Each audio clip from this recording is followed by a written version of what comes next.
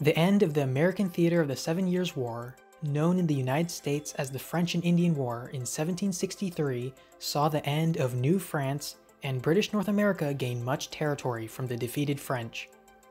This newfound territory north of the Ohio River wasn't very well known to the British public, even compared to Canada, which was still vague at the time. The outbreak of the French and Indian War put this region in the public consciousness, and one aspect that was alluring to the British public were the period maps which depicted the Great Lakes and extensive waterways of the region. This newfound public interest in the region did not prevent misconceptions from appearing, such as the inaccurate cartography of the time and outdated population numbers which understated French inhabitation in the West.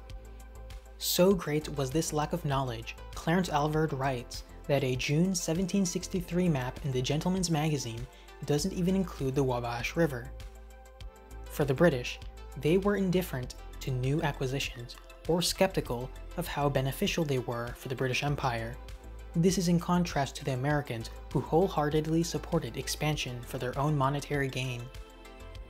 Large tracts of America were added by the last year to the British dominions, but that they were at best only the barren parts of the continent, the refuse of the earlier adventurers, which the French, who came last, had taken only as better than nothing. Land speculation arose in Great Britain soon after the English Civil War, and soon became influential.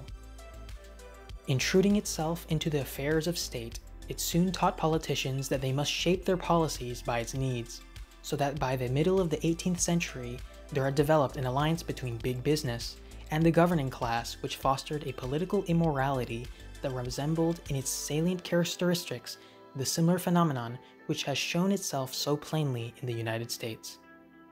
Naturally, this enterprise would have its influence in the American colonies as well. Now, prominent Virginians alongside wealthy British financiers founded the Ohio Company in 1747, and they would get 500 acres on the upper Ohio River. Now, the Ohio Company would receive more grants over time.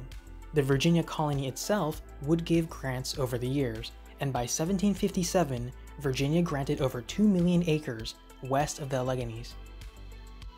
Grants increased during the outbreak of the French and Indian War in order to incentivize recruitment for colonial troops. Now, many of these grants and cessions were given on the condition that the Ohio Company, or new owner, would settle the region with families. These moves to cement Virginia's control over the vast West was not unnoticed by the other American colonies. They did not want such a valuable territory to be under the control of one single colony.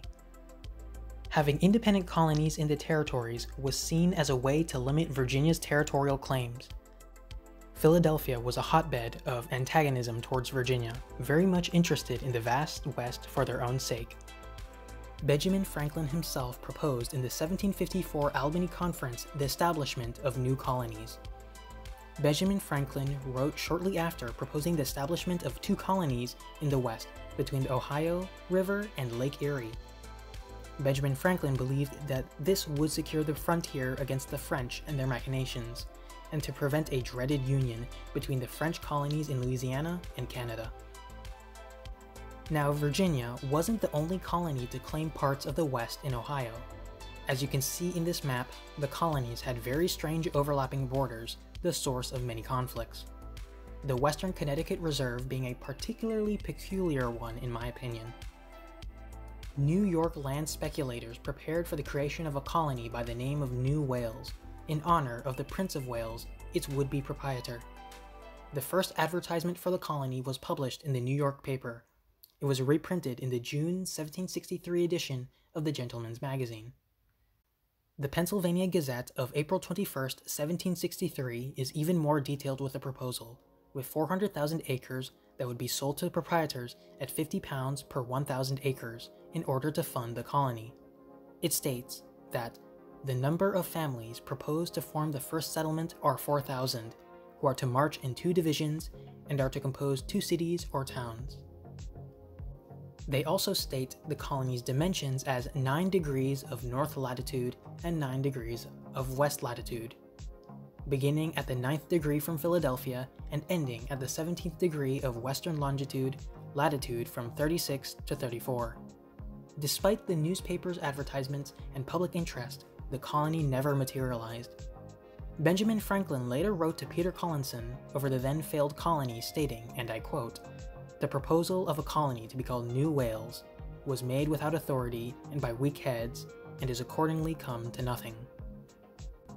An anonymous pamphlet was released in the autumn of 1763 in Edinburgh.